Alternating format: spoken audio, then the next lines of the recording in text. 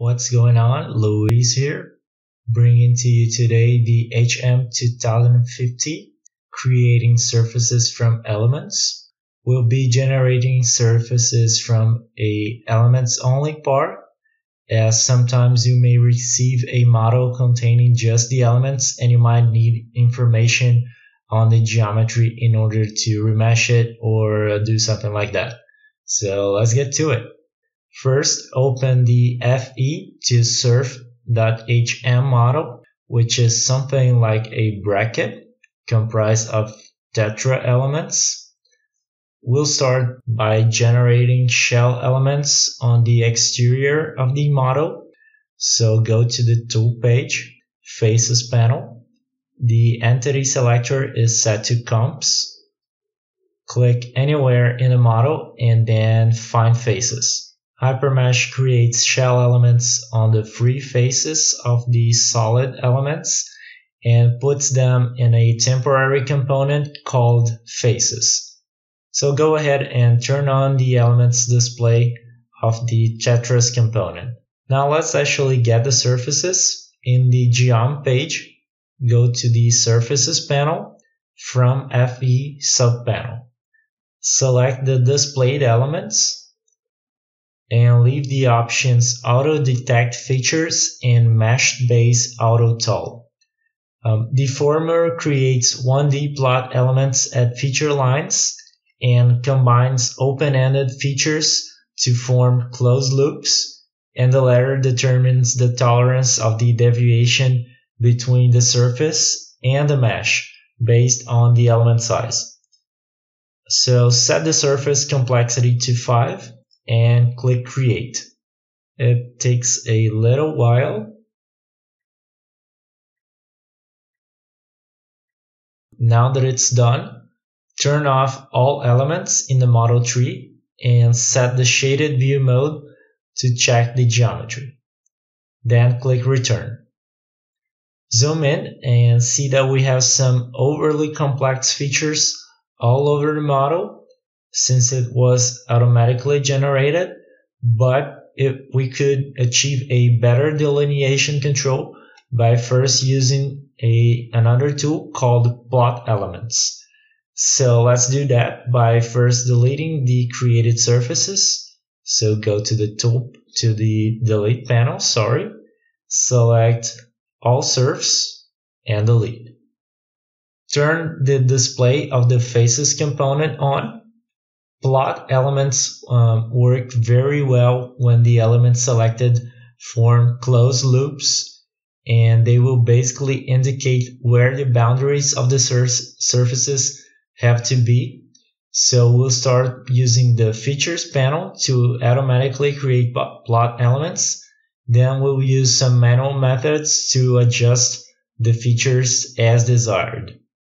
So go to the tool page, features panel, Features subpanel, set the selector to elements and select the displayed ones.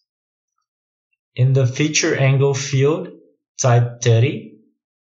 Change the analysis from simple to advanced and click features. Then HyperMesh creates the plot elements and gathers them in a new component called feature. Looking more closely in this area, we see that it has a somewhat complex geometry and a lot of unnecessary plot elements were created here. So let's edit that. Go to the Edit subpanel, activate the element features to remove element selector, and let's select these plot elements to remove. It can be easier if we turn the faces component off. So when you're done selecting these, hit remove. And that simplifies the surface a bit. We can add as well as remove delineation features. Let's add one by activating the nodes to add features node list selector. Then select this node on the corner and another more or less in the middle of this line. Then click add. So HyperMesh creates a straight line between them, indicating that the plot elements do not have to follow the element's edges. So let's fix other lines created in zigzag all over the model. Turn around and zoom in on this area. Activate the element features to remove selector, and let's remove these. You can turn off the elements if you like to make it a little easier to pick them up.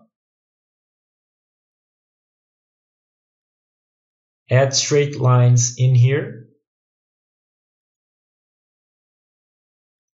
and in here.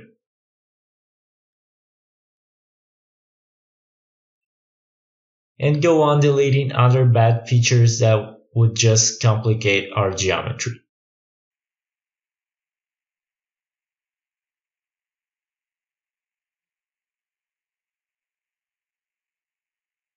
Remove the excessive feature lines in the holes too.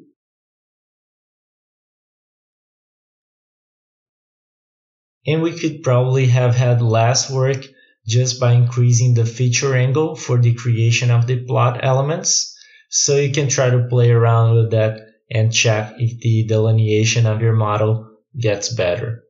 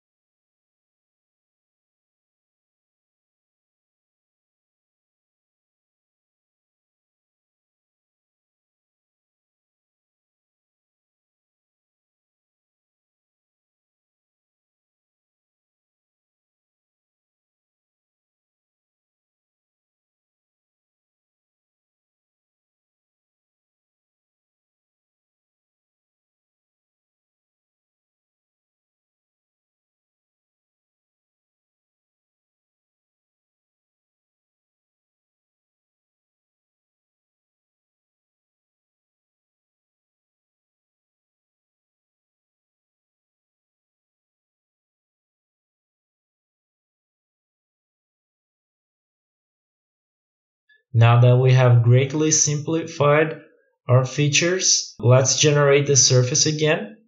Back to the Geom page, go to the Surfaces panel, from FE subpanel, set Elements by Collector and pick the Faces component, then select. Toggle this to Features, Edges, by Collector, pick the Feature component and click Select. Then click Create. Wait until it's finished. Now we can turn off the elements to check our surfaces and see that it is much better than the first one we did. That was it for today. We have learned how to extract a surface from a mesh and how to defeature it to make it simpler for subsequent meshing.